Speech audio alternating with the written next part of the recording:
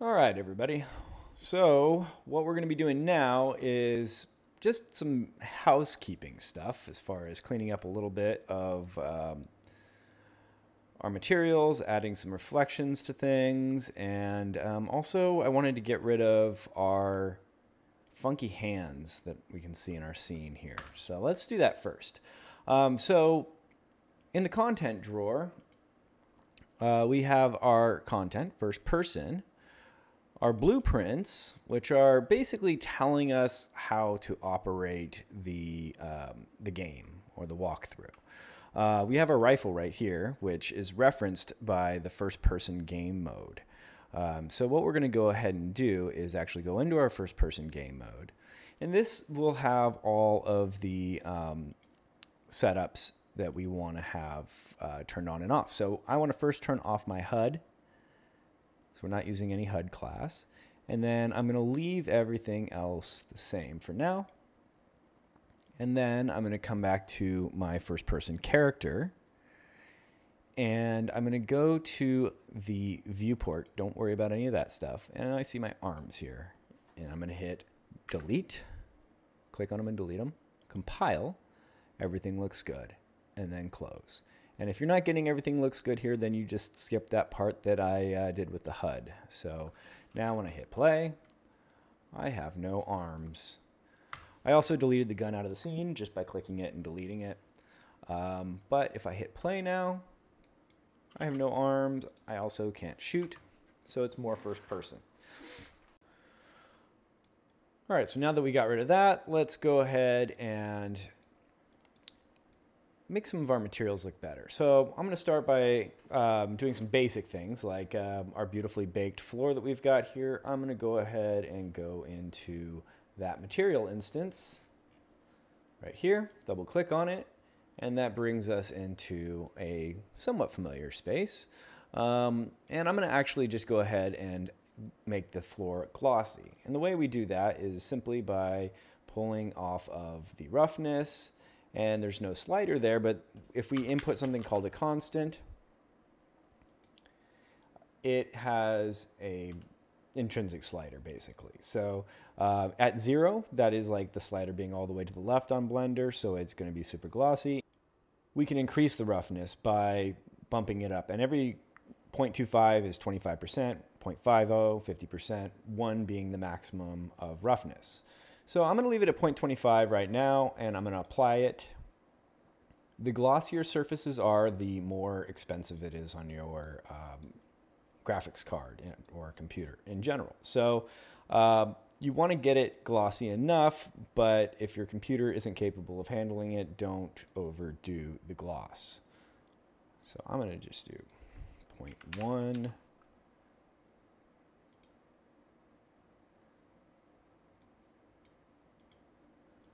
Okay, and so now you can start to see the reflections of the outside inside on the floor.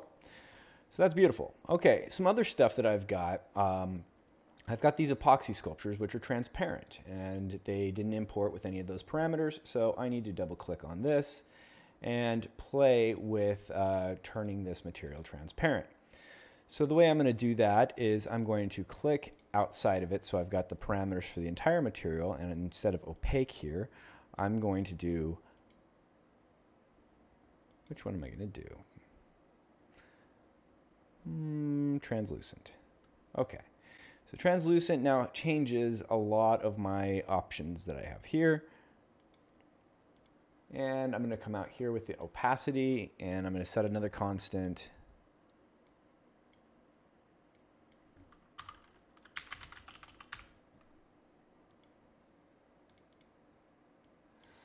And I'm going to move it to 0.1,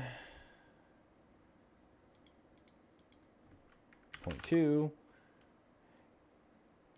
and let's do refraction constant.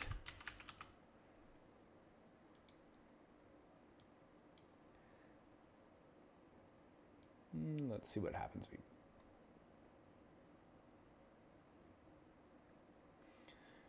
apply this now.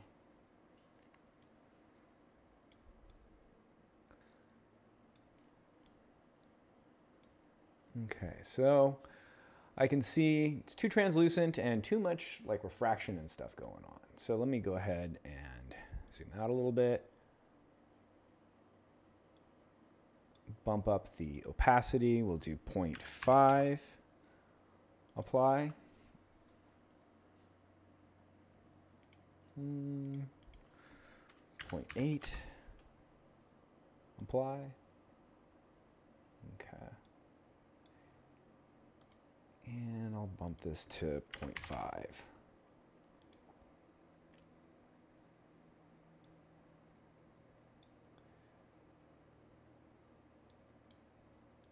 Right click here, I'm going to break this link. Apply.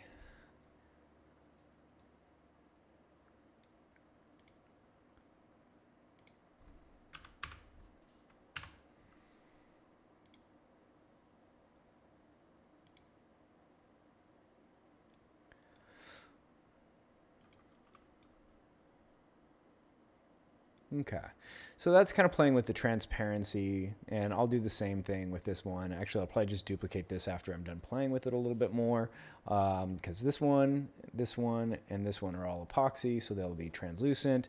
The rest of the materials are pretty good in here.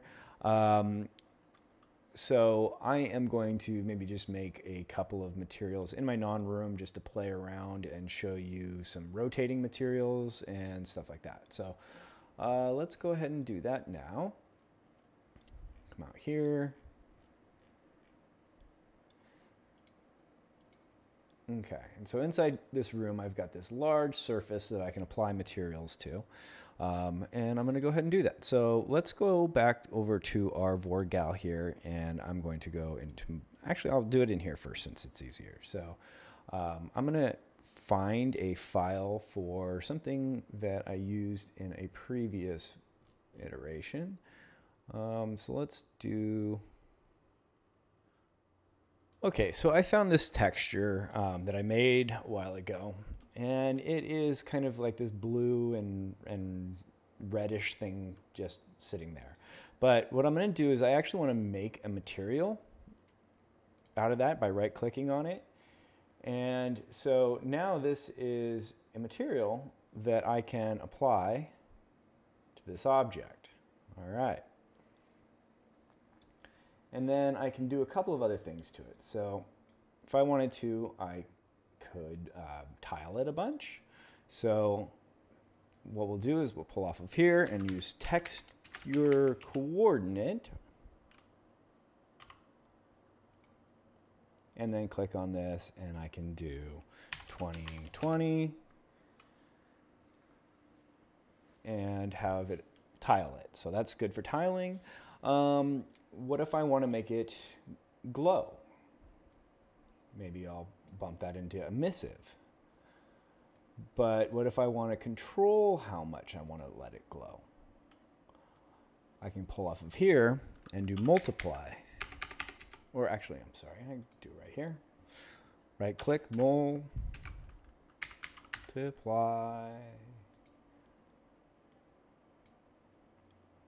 And I can plug this into here. And I can plug this into here. And then I can pull this out and pull up a constant.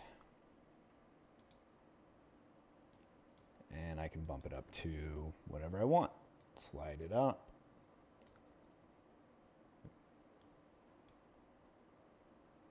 Okay.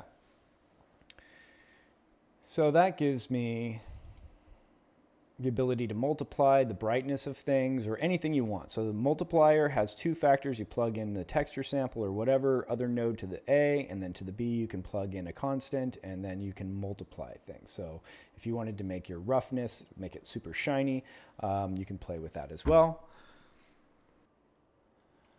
And the last thing I want to do is maybe add a rotator. So I can right click in here and type up rotator.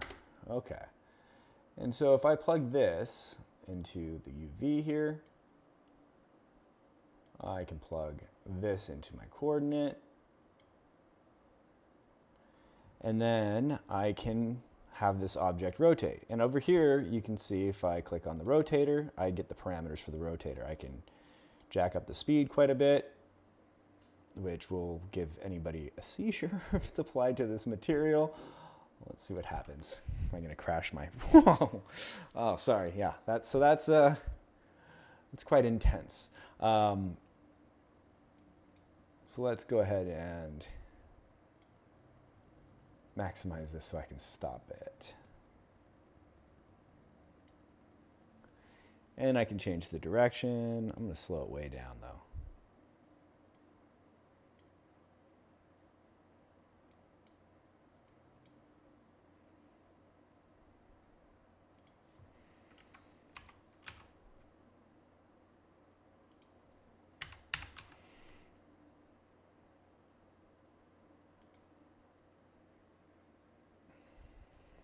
Oh, and I forgot, you also don't need this.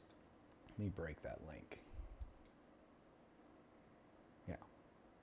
So this is like just a thing to make something glowing and rotate. So if I save it and close it, this is what my room looks like.